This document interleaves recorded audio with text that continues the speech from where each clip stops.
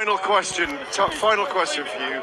You've said that you want the deal with AJ to be done by the end of Monday. Monday is the deadline.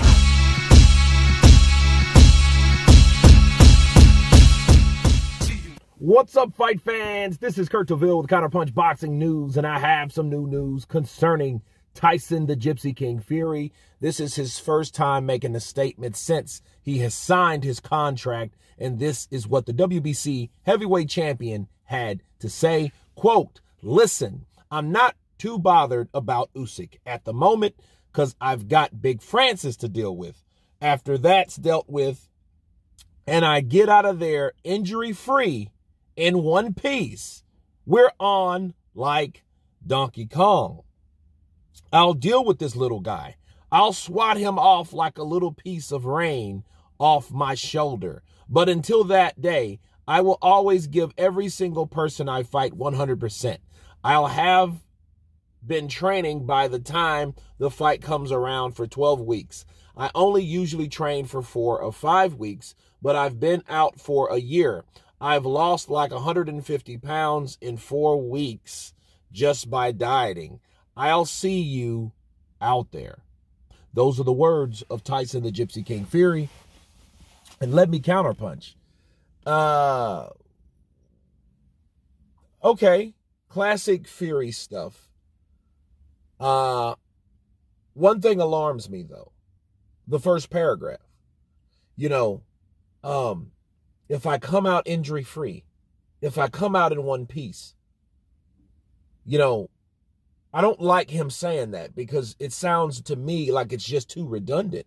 If you guys can remember when Tyson Fury beat Derek Chisora in December of last year, 10 months ago, and that was the last time he was in the ring, okay?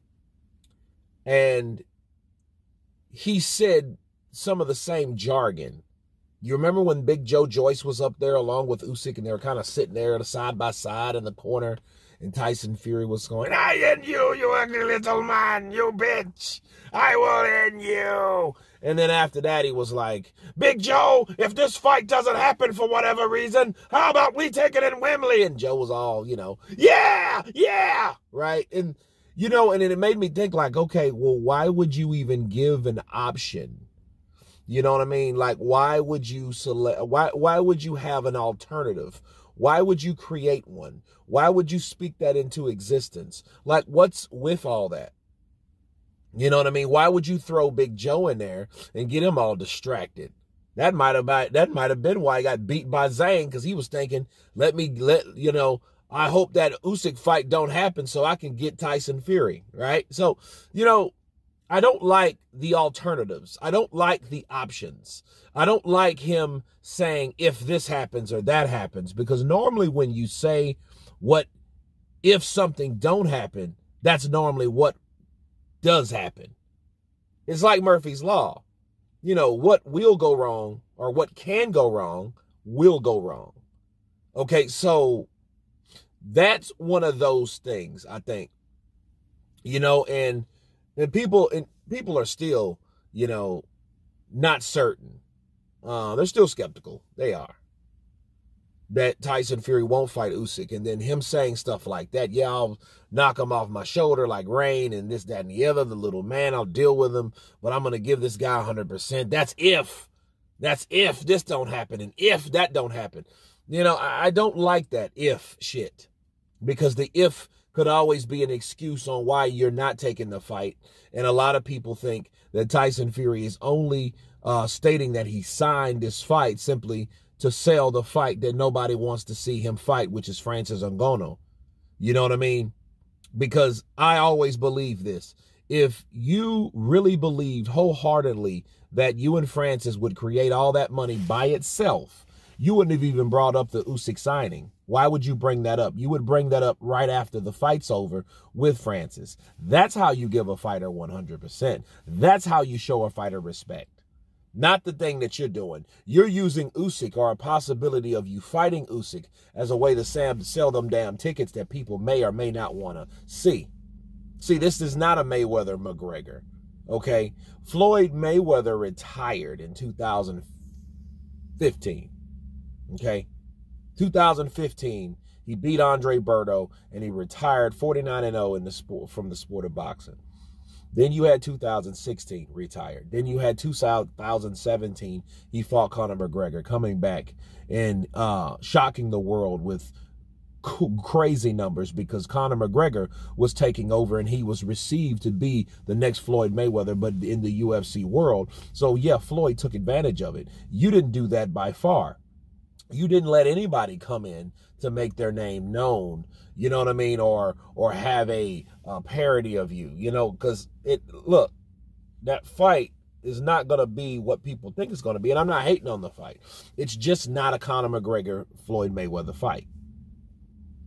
That fight was that reason it was because you had the bad boy of the UFC that talked a lot of shit, stayed in trouble, you know what I mean, like Floyd Mayweather. Some people loved him, some people hated him, just like Floyd Mayweather. You know what I mean? So the comparisons were side by side. It was just UFC over here and boxing over there. And then, you know, then they came together and made this fight in the boxing circle. Okay, that squared circle, they got it on, and it was a spectacle. It was a pretty good fight, you know, but the buildup was massive. There's nothing like that in this fight. There's nothing like that with pushing and shoving and calling each other bitches and hoes, and you know what I mean? Just like McGregor was telling, you know, Floyd, and he was saying something about somebody else, and you know what I mean? It was a huge, massive event. Okay.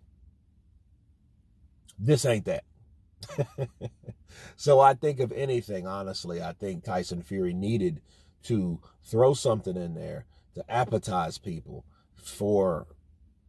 to get us all to watch this fight, to let them know that he's still a boxer, to let them know that, hey, he's still around, to let them know he's still relevant, you know? So, hey, you know, it's like a 2-for-1 special. You watch this fight because people either are going to watch to see what he does, what type of performance he has with a guy that fights nothing like Usyk, but that's what people do. They look at the last fight you were in, regardless of the style, and make a decision on how good those fighters are, depending on who's in the ring.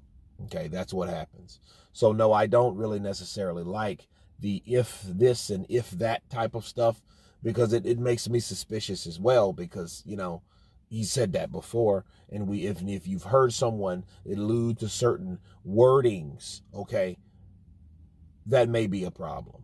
But anyway, you guys tell me what you think of Tyson the Gypsy King Fury making his first statement about Oleksandr Usyk. Of course, please subscribe, and you guys been Counterpunch. Peace!